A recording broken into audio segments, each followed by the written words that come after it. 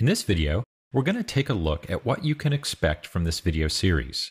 The main thing is that you're going to gain an understanding of the core features of Maya. These core features include modeling, animating, shading and texturing, and rendering. For the most part, you're going to learn through projects.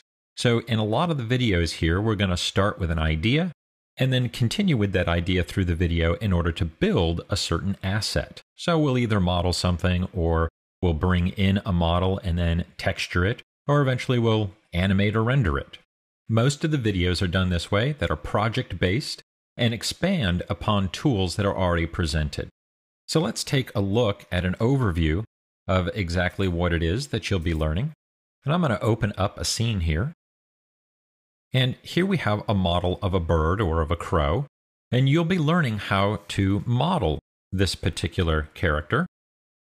And when we talk about modeling, what we're looking at here is taking polygons or small squares or individual shapes and putting them together in order to form something much larger, and in this case, a character or a three-dimensional bird, as we see.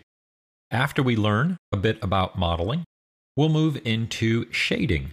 And with shading, we learn how to color an object or add a texture. And in this case here, you can see that we've added photographic material to our character in order to give it a more realistic look. After modeling and after texturing, then we take a look at how we get an object to move, and we call this animation. In this particular example here, we need to add a skeleton to our bird and then add controls to it in order to enable us to add animation. Here we can see the actual skeleton inside of our bird. And if we move a particular joint, that will then cause our geometry with all of its textures to move with it. We can also add controls to help us move those individual skeletal joints. When all the controls are added, we can then animate our character.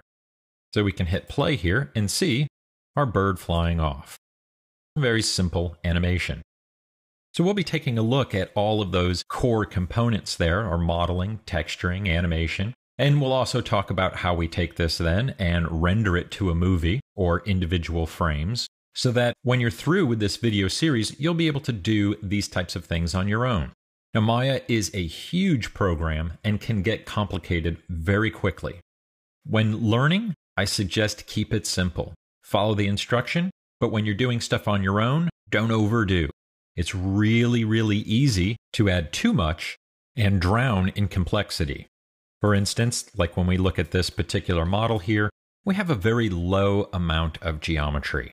That's the way we like to keep things. Let's keep it simple. So never try to do too much. You might also find that redoing something is the best way. This is great. Redo something as many times as it takes. Repetition is good.